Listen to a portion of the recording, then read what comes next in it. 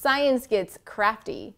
Hi, I'm Laurie from TTPM here with the new Klutz activity book, Grow Your Own Crystal Jewelry. With it, kids get almost all the tools they need to make up to 7 different jewelry projects depending on the size of the crystals they grow.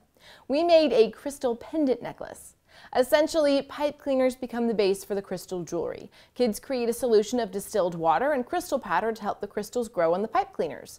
Boiling water on the stove is required, as is patience, because you have to let the hot water cool down in some steps, you have to let things dry in other steps, and you have to wait for crystals to grow, which can take a few hours. Once the crystals have grown and are dry, you've got to glaze the crystals, let them dry again, and then attach the crystals to whatever piece of jewelry you're making, from necklace cord to earrings to a ring. You can even decorate the crystals with glitter. This is for ages 8 and up with adult supervision, plus you'll need several tools from home, all of which are listed in the 48-page instruction booklet.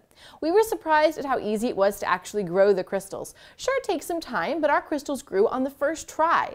Kids who have the patience to see the project through to completion will be really satisfied in their crystal jewelry. Plus, the solutions you make for one project can easily be reused for another project, which will help conserve some of the crystal powder so kids can make even more jewelry.